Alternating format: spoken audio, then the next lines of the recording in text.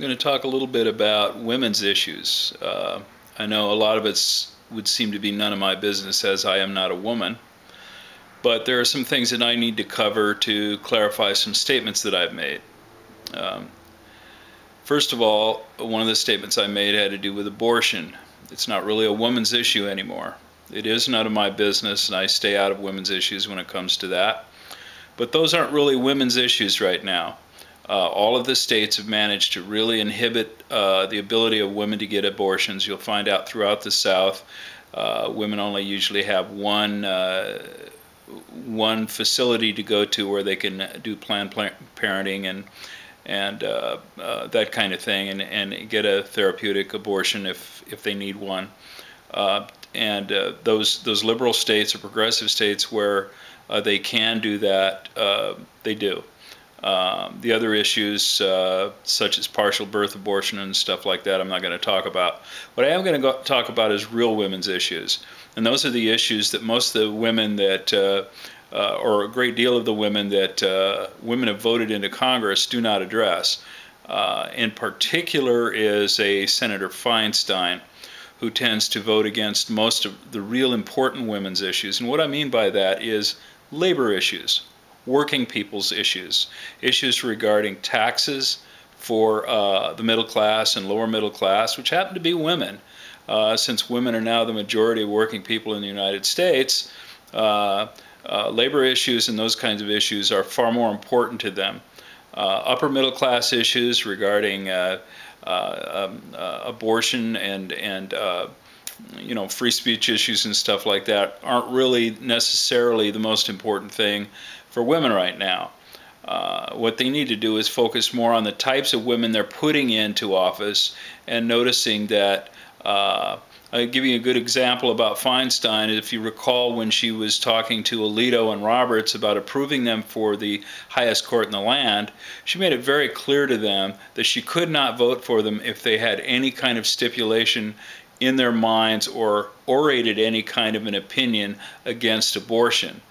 She was very clear to let them know that she was happy to vote for them so that they could do the kind of horrendous rulings that they've turned out to do regarding free speech issues, labor issues, and other things where they defer to corporate America or the absolute power of the state. But that if they made any kind of comments or any kind of gesture that they were going to go after abortion rights, she would have to vote against them. Conveniently for her, they did not do so, and consequently, unfortunately for the rest of us, these two people have been approved for the Supreme Court. One, Alito, was a member of the Texas court system. I don't remember about Roberts, but I know that Alito is a member of was a member of the Texas court system, and unfortunately in Texas they get to vote for their judges. The problem with that, as you might notice, is that popular wedge issues tend to sweep them into particular judgeships within the state.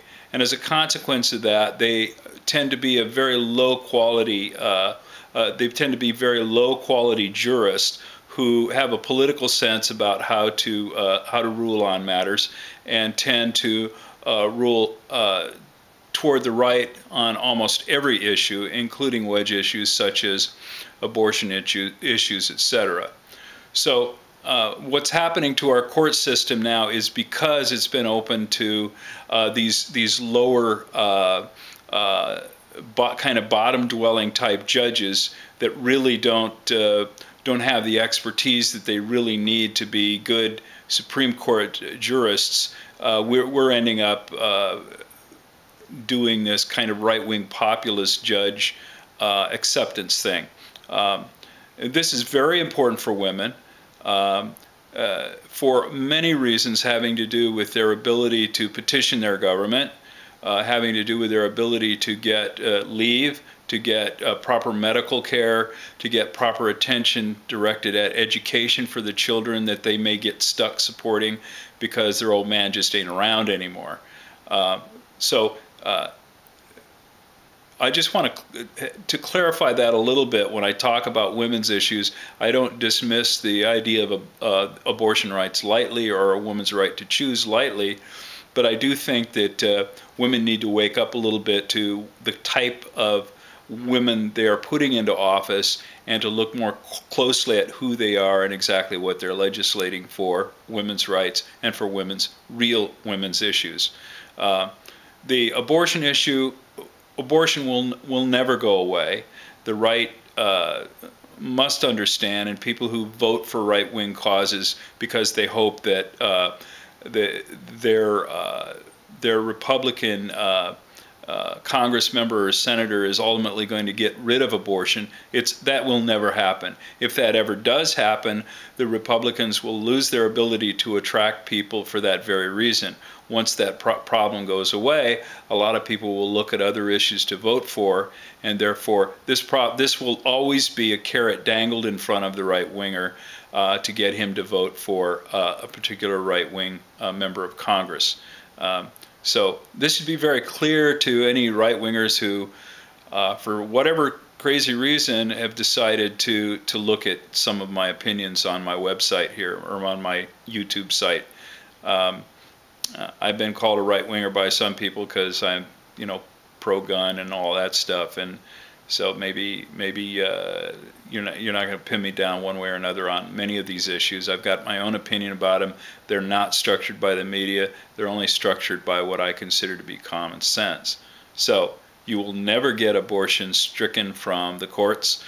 You will never get abortion to be illegal again. Wake up to that fact as well. You can get your states to restrict it, which they've done through most, especially the less progressive, more right-wing states, have restricted abortion to the point where poor people, it's almost absolutely impossible. It's almost impossible, excuse me for the absolutes, it's almost impossible for them to get an abortion nowadays. And more about all that stuff later, but I just wanted to clarify those issues for right now. Bye now.